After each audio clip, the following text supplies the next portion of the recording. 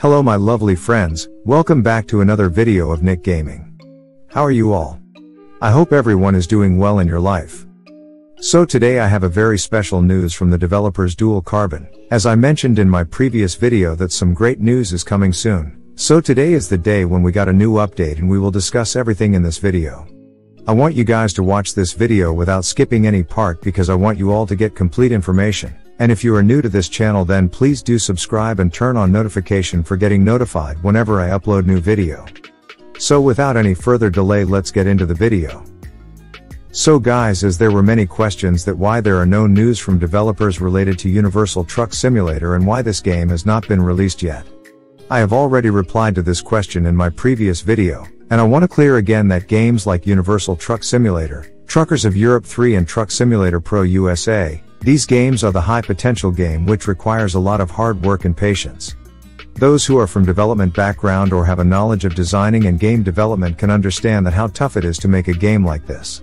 And map development is one of the toughest part of the project, and as I mentioned earlier that developers are trying to add unique features, beautiful places and an alluring games for us. So we need to understand that why game is being delayed. So developers have already completed the mountains area, the village, all the routes and scenes that is out of city has been completed. And if you want to check the gameplay video of those maps then link will be down in the description box, go and check them out. So guys, developers have been working on cities from the past few days and as you know that these are some of the places from Germany which will be the part of beta version.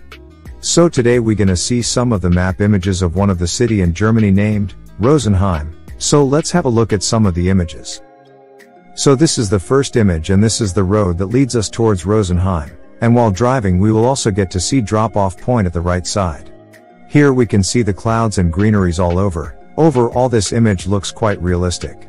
And in this image we can see some buildings and crossroad, and in this image we can see some graffiti and buildings which are under construction. So guys, by looking at these images we can easily imagine that how beautiful the game will look after its launch.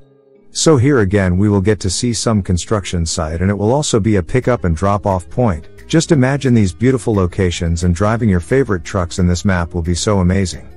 So in this next image we can see a beautiful roads with a storage like we get to see in other games or it may be a warehouse. Now here in this image we can see the buildings closely and the roads which is in the city. These bushes makes the map look more realistic. And this is one of my favorite location because while driving our trucks from this road we will also get to see tram crossing over from the top and this can also be seen in some of the cities in real. And here again we will see roads with some AI vehicles and on the left side we will see a dealership like you guys have also seen in the test APK. So here in this map we will get to see gas station, and this was one of the demanding feature which has been now added by the developers.